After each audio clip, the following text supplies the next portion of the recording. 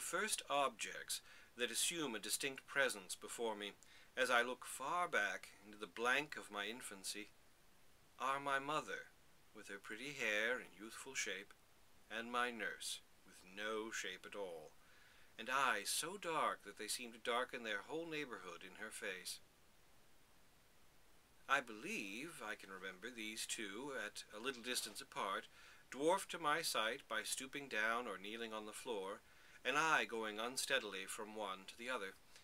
I have an impression on my mind, which I cannot distinguish from actual remembrance, of the touch of my nurse's forefinger, as she used to hold it out to me, and of it being roughened by needlework, like a pocket nutmeg grater.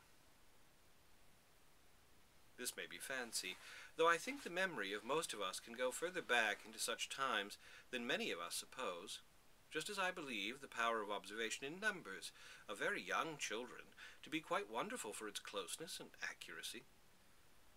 Indeed, I think that most grown men, who are remarkable in this respect, may with greater propriety be said not to have lost the faculty than to have acquired it.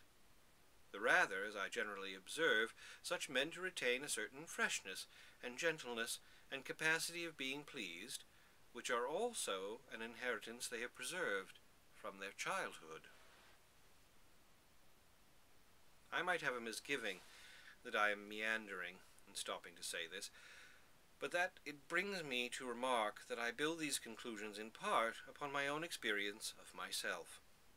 And if it should appear from anything I may set down in this narrative, that I was a child of close observation, or that as a man I have a strong memory of my childhood, I undoubtedly lay claim to both of those characteristics. Looking back, as I was saying, into the blank of my infancy, I recall that somebody, who, I wonder, and which way did she go, when she died, hummed the evening hymn to me, and I cried on the pillow, either with the remorseful consciousness of having kicked somebody else, or because still somebody else had hurt my feelings in the course of the day. I can faintly remember learning the alphabet at my mother's knee. To this day, when I look upon the fat black letters in the primer, and the puzzling novelty of their shapes, and the easy good nature of O and Q and S, seem to present themselves again before me as they used to do. A was an archer, and shot at a frog. Of course he was. He was an apple pie also, and there he is.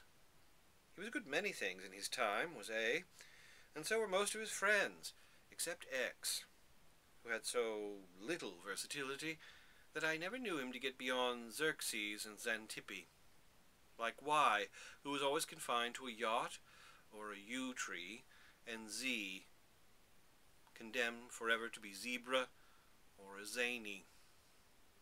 I remember my poor mother, God forgive her, putting me on a low wall with an iron railing on the top, and making me cheer the Prince Regent who was driving by.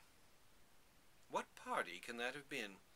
And what New Year's Day can that have been which first rooted in the phrase, "a New Year's Day party," in my mind? So far back do my recollections of childhood extend, that I have a vivid remembrance of the sensation of being carried downstairs in a woman's arms, and holding tight to her in the terror of seeing the steep perspective below. Hence I may have been carried into this party, for anything I know, but somehow or other I most certainly got there, and was in a doorway looking on, and in that look a New Year's party revealed itself to me, as a very long row of ladies and gentlemen sitting against a wall, all drinking at once out of little glass cups with handles like custard cups. What can this party have been? I am afraid it must have been a dull one, but I know it came off. Where can this party have been? I have not the faintest notion where, but I am absolutely certain it was somewhere. Why the company should have all been drinking at once, and especially why they should all have been drinking out of custard cups, are points of fact over which the waters of oblivion have long rolled. I doubt if they can have been drinking the old year out and the new one in, because they were not at supper and had no table before them. There was no speech-making, no quick movement and change of action, no demonstration of any kind. They were all sitting in a long row against the wall, very like my first idea of good people in heaven, as I derived it from the wretched picture in the prayer book. And they had all got their heads a little thrown back, and were all drinking at once. It is possible enough that I, the baby, may have been caught up out of bed to have a peep at the company, and that the company may happen to have been thus occupied for the flash and space of a moment only. But it has always seemed to me as if I looked at them for a long time, hours, during which they did nothing else, and to this present time a casual mention in my hearing of a party on New Year's Day always revives that picture. On what other early New Year's Day can I possibly have been an innocent accomplice in the secreting, in a coal cellar too, of a man with a wooden leg? There was no man with a wooden leg in the circle of my acknowledged and lawful relations and friends. Yet I clearly remember that we stealthily conducted the man with the wooden leg, whom we knew intimately, into the coal cellar, and that, in getting him over the coals to hide him behind some partition there was beyond, his wooden leg bored itself in among the coals, and his hat flew off, and he fell backwards and lay prone, a spectacle of helplessness. I clearly remember that his struggles to get up among the small coals and to obtain any purchase on himself in those slippery and shifting circumstances were a work of exceeding difficulty, involving delay and noise that occasioned us excessive terrors.